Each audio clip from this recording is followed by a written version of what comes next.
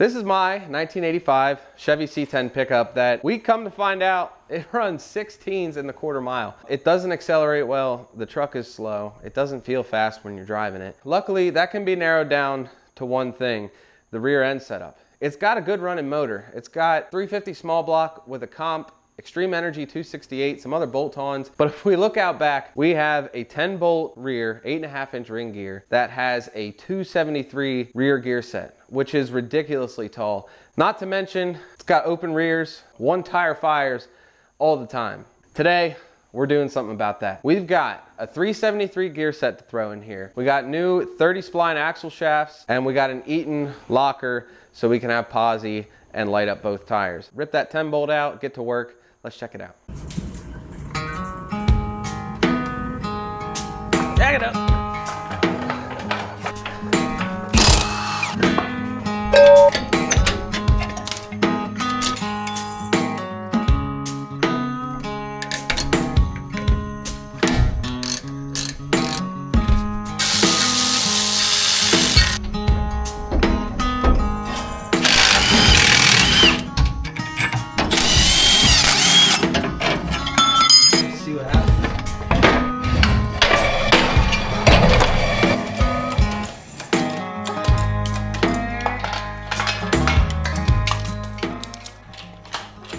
It is the next day now. I had to run out quick and grab another engine stand. I need an engine stand because I got this fancy bracket thing that holds an axle. So we're gonna get it up on here, and then I rigged up this sling. Might hold. There's a lot of slack, so I don't even know if I'm gonna be able to pick it up high enough. All right, we're touching the ceiling. That'll be good. Drop it down a little bit, get it nestled into place, and make sure I get it nice and center. That's pretty cool. This was definitely worth it. It's gonna be nice to work on it at working level. And the first thing we'll do here is pull the diff cover, drain all the fluid out, and we're gonna start disassembling the axle, because while it's out, I'm gonna sand it down, refresh it, get it ready for some paint, get it looking nice. I do recall using RTV when I put this on here. Out she comes. While the last of that fluid drips out, we'll get this pinion nut off of here. Put one of these U-joint caps on. Stick a pipe in here, hold her steady, and a 32mm socket. Hold still. See if this yoke wants to come off easy. Yoke. Next, we'll get our axle shafts out and get the center section out of the way. And we're gonna spin this carrier around until we see this bolt right here. That's the pin bolt, which is holding this center pin in. Now that that bolt's out, we should be able to drive the pin out. Now that it's punched through, we can spin the carrier all the way around here to give it clearance. Come on now. And we'll get the pin out. Now that the pin is out of the way, that'll allow us to get the axle shafts out. These are C-clip axles, which is that ring right there. So we're gonna push the axle shaft in a little bit, which kind of exposes that C-clip, and we can grab it out of there like that. And that'll allow us to yank this axle shaft on out of there. And now that we got both those axle shafts out, we should be able to fish these spider gears out. Now we can take off our bearing caps and get the carrier out of here. We're gonna pay special attention to the orientation of these caps, left and right, up and down. We're reusing these and they need to go in the same way. We can lift out this carrier. There's gonna be shims on either side, and we'll try and keep track of how many came off each side. That way when it comes to setting up our new carrier, we'll have a good starting point idea. There's the races. Keep those on there. Looks like we just have some solid shims on either side. They are a different width though. The wider one was on the passenger side. Now we got a rubber mallet. We'll get this pinion gear out of here. And it's actually kind of comical how huge this thing is for the 273 gear set. Look at this thing. That's funny. Now with that pinion gear out of the way, it'll be a lot easier to get our seal out of here. Our outer pinion bearing. The outer race we'll have to drive out along with that inner race. Now on either side of this pinion bearing race, you see these little shoulders. That way we can get a punch on here, knock that race out.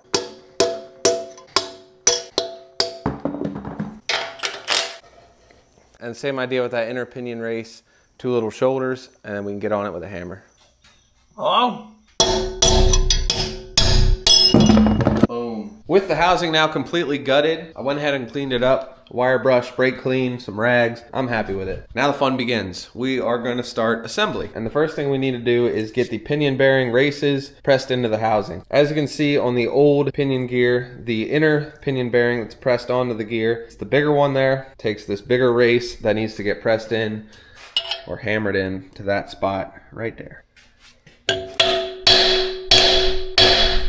The inner race gets punched in from the housing side, but the outer race we're gonna punch in from the yoke side. Looking at the bearings on the old pinion gear, you see that they're facing opposite directions, so the races need to be put in opposite directions as well. Let me use this old race to help us out a little bit. That way I can use a bigger driver. The housing's now ready for our pinion gear. By the way, look at the size difference between 273 and 373. That's crazy. Anyway, we need to separate this inner pinion bearing from the old gear. That way we can see how many shims are stacked up from the factory setup, and we're going to replicate that on the new setup to kind of give us a good starting point for setting up pinion depth. Over to the press. This device here is a bearing separator. It goes between the bearing and the pinion gear, kind of scoop it up, and we want to make sure that we're grabbing the actual inner bearing and not the cage here. Coming out nice. There it is. Old pinion, which we should be done with completely now. And here is the inner bearing that we just pressed off, and our one single shim, it looks like. So we'll grab a measurement on that. Now what we're gonna do from here is make some setup bearings. I already did the outer bearing. This is the one that came off the old pinion. And all I did was take my die grinder with a drum sander on it, wallered out the inside until it fits on the pinion gear. This way, when we're setting everything up, we don't have to press the actual bearing on and off 100 times. We can just slip these right on, set everything up, and then when it comes time for final assembly, we'll press on the actual thing. We're ready for pinion assembly. I made that inner setup bearing with my die grinder, like I was talking about, and it slips right on, and then our outer setup bearing. I measured the shim that came off the stock setup and got somewhere around 36 thousandths. These are all the shims that came with the gear set, and we'll try and find one that's similar. All right, we got 2 stacked together here. That's pretty much exactly 36 thousandths. So that is the one we're gonna run to the housing. First, we got our 36 thousandths shim pack that we made. Our inner setup bearing, we'll send it through the housing. Then our outer setup bearing. For setting up, we're not going to put in a crush sleeve or the outer oil seal. We're just going to go straight to the yoke, and we're going to torque this down until there's just a little bit of drag. Right like that. Pinion gear is installed, just waiting on our carrier now, which I'm going to assemble right now. I already pressed a bearing on one of the sides of the carrier. So these were actually pretty easy to get on here. Didn't take a whole lot of force. To get it started, I actually took one of my drivers, flipped it upside down so it fit in there real nice, and then just... If you heard that bottom out, it's because it did, but we're actually not quite seated all the way where we need to be. If you'll have a look at our other side here, you can see the carrier actually protrudes a little bit from the bearing. So we need to just hit the outside of the bearing the rest of the way down to get it completely seated. Now, I really probably should have a pipe or something that just hits the bearing and not the cage, but I don't. So I got this old race right here that kind of fits over everything pretty nice. Get it the rest of the way. Looks good. As you can see here, we have a little bit of a gap. The ring gear is not just going to drop down onto the flange. It's a little bit of a friction fit. So we're just going to hit it with some heat, slowly spin it, heat up that ring gear a little bit. Or dropped on a little bit. See if we can motivate it a little bit. Got the carrier inverted, and we'll bolt down this ring gear. Little red Loctite on all the hardware. And it's lefty-tighty on this here ring gear. Oh yeah, left. To help torque those ring gear bolts down to 65 foot-pounds, I bolted the axle to a wheel here. We'll slip this on. we can finally drop in our carrier and start to set up the gears. Got the races on there. For initial setup, we're going to use the big thick shims that came out of here with the factory carrier, and the thicker one was on the right here. Try and move this race over a little bit. Remember, if it don't fit, force it. Gonna put the bearing caps on, torque them down, and we'll check our backlash. To measure backlash, we have a dial indicator set up on the ring gear with the tip of it on the very top of the tooth here, just enough so it doesn't slip off or anything. If I rock this back and forth without actually turning anything, you might be able to hear like an audible click of how much play the gear has. If you can hear that, that sound pretty much is our backlash. All backlash is how far away the ring gear is to the pinion gear. So if we take a close look at our dial indicator here, the spec is between 6 thousandths and 10 thousandths. I have the gauge zeroed out, and you can see it maxes out right there about 8 thousandths, which is awesome news. That means our side-to-side shims are good, which again are the factory ones that we took out and just reused. So that's awesome. Now that we know backlash is okay, the only other measurement we need to worry about is pinion depth, which is how close the pinion is to the center line of the axle. And without special measuring tools and stuff like that, pretty much the only way we can tell if it's okay or not is based on the pattern we get when we paint the gears. So that's what we're gonna do next, and hope it checks out. And I don't wanna lay it on too thick, that way the gear can actually make an impression. That looks pretty good to me. Let's see what happens. Now, first we're gonna go forward, this way. Contact the pinion. There, it's coming up the other side. And now we will go backwards. Holy crap. I think we're good. There's no way. That is about a perfect pattern. It's centered both ways on the tooth, like perfectly in the middle. There's no hard edges, they kind of taper off. It's got that football shape. That's awesome. We are ready for final assembly. Well, we pretty much had to tear down everything again to get to an empty housing. But now that we verified everything is in spec, we can take off our setup bearings and we can press on the actual bearings that we're gonna use. The spacers are still on here, the 36 thousandths. So we'll slide on the bearing, take it over the press. Load this guy up in here. Steady, on we go. All right, we're there. Got tight. Back over here with our housing, and we are going to drop in this outer seal, or outer bearing, and then we'll drive in the outer seal here. Ready to send the pinion gear up through. Lube up this bearing a little bit, and make sure we throw on our crush sleeve. Send it in. I need to throw the yoke on next, but I'm gonna use some RTV on the splines just to put a light film on there and hopefully prevent a leak. Now that bearing is just sitting in there, and we're gonna kind of use the yoke to help pull it in onto the pinion gear. I'm gonna use the impact to kind of pull everything together, and then we'll talk about preload. To make sure I'm not over tightening, pretty much I'm gonna keep checking for back and forth movement like that. I'm just gonna tighten it up till we get rid of all that. Now we want to keep an eye on our preload, which we want about 20 inch-pounds to keep the yoke turning. I have this beam style inch-pound torque wrench, so we want like 20, like right there. So if we put this on here and start spinning it, and we're not even on the gauge yet, so we got some tightening to do. We're just going to turn it in small increments at a time because we're crushing that crush sleeve, and if we go too far, there's no going back. I'm going to make a line on this socket just so I can see how much it moves. And we want to keep checking it in small increments because once it gives, it gives. Like that. That's at about 25, which is fine. It'll be all right. That's why you don't want to go too far too quick. That only went another quarter turn, and we jumped all the way up to 25. Got our flip back around again, and all we got to do now is reassemble the carrier. Same exact way as we put it together earlier when we were testing everything. Make sure we get the shims in there, and then bolts torqued down. Then we can talk about axles. We're ready to slide these in, and again, these are the Moser 30 spline axle shafts. And then I'll just install the factory C-clip.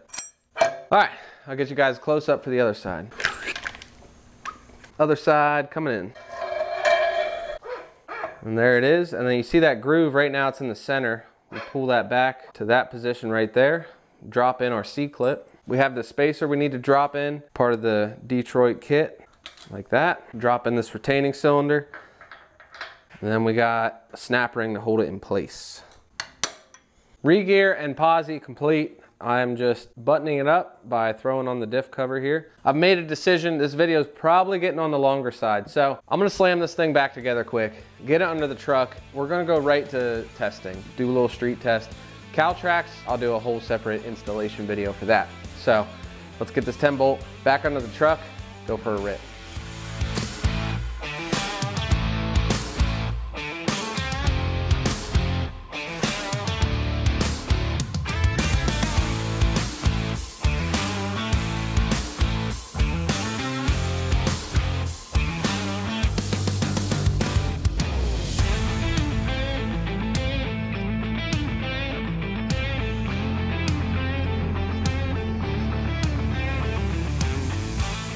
Had to run out for some gear oil, but we got her topped off. Just regular 80 weight 90 non-synthetic gear oil. And with this particular Eaton Detroit locker, you don't need any kind of additives or anything. It's all mechanical. There's no clutches or anything.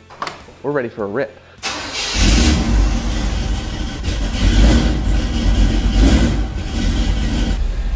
Move. I've been driving around for a little bit, letting the truck get warmed up. Have not floored it yet. Ready?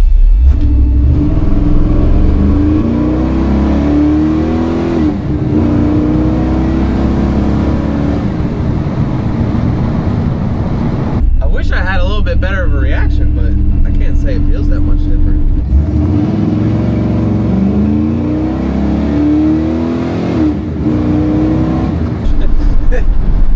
Okay.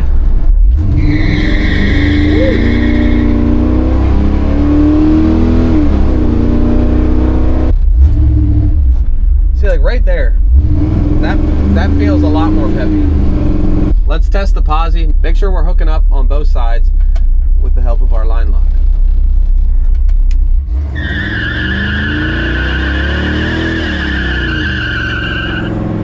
T intersection, we got to be able to peel out.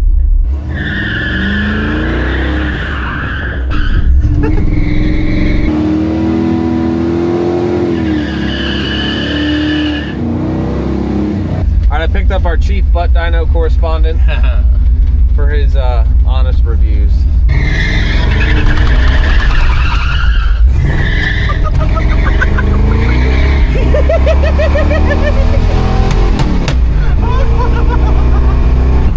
That's better. In the past, I was never able to get like the back to break out like that and actually get sideways. You're never able to put it in the ditch? Yeah, exactly. You ready?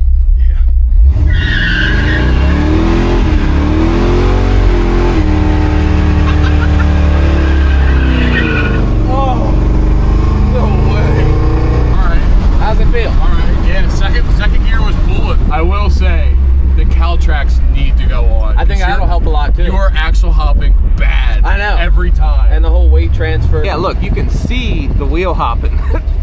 We need Caltrac. You just left like 85 bucks. So now that we have a locker, in theory, we should be able to do donuts. Are you ready? I think so. Oh! No way! Oh!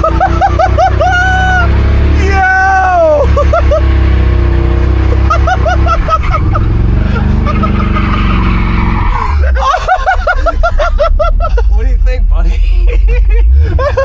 You right? It does donuts. Back to the shop. That is going to wrap it up for this one, guys. I hope you enjoyed it. Make sure you stay tuned for the Caltrac install, and then we're going to be heading back to the track and seeing what kind of improvements we made. But take it easy, and I'll see you in the next one.